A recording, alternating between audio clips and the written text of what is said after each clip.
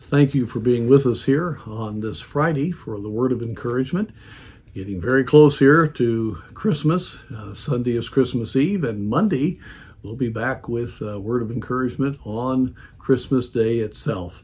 But I do trust you'll have a wonderful time together with family, and may the Lord richly bless your Christmas time. And because Christmas is on our minds and hearts, I want to go back to Luke chapter 2. And in the Christmas story, we have a wonderful follow-up to Christ's birth. And the follow-up is found when Jesus was taken to the temple to be circumcised, just like the law was clearly had stated, and Joseph obeyed the law. God told Simeon, an aged man who served the Lord night and day, to go into the temple. He had been looking for the Messiah. He had been given a sense that he would not die till he saw the Messiah.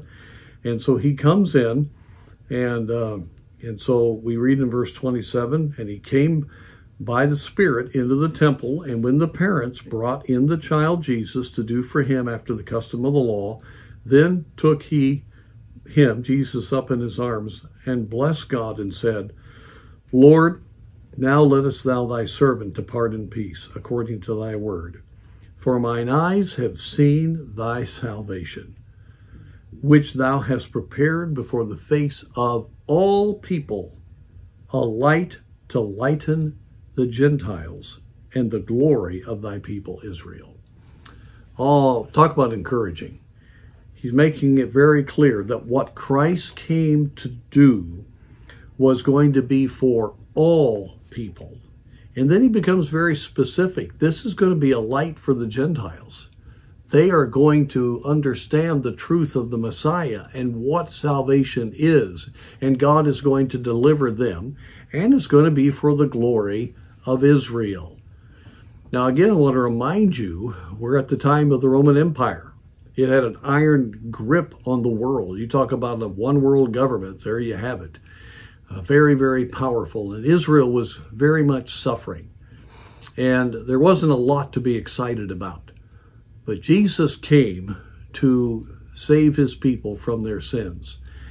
And we read here that from Simeon's own lips, as the Spirit of God came upon him, that Jesus was prepared for all people to have the light of truth so that they could come into a relationship with the Lord, the Gentiles and thy people Israel.